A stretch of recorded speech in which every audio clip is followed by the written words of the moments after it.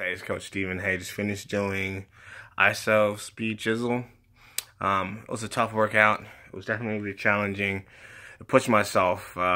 Today I normally wear my heart rate strap, but it looks like the battery was dead, so I couldn't wear it today to see how hard I was going, but I still felt it.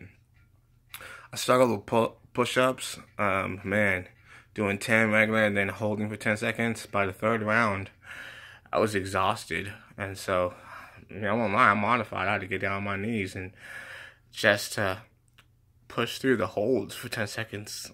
My arms were exhausted after that point.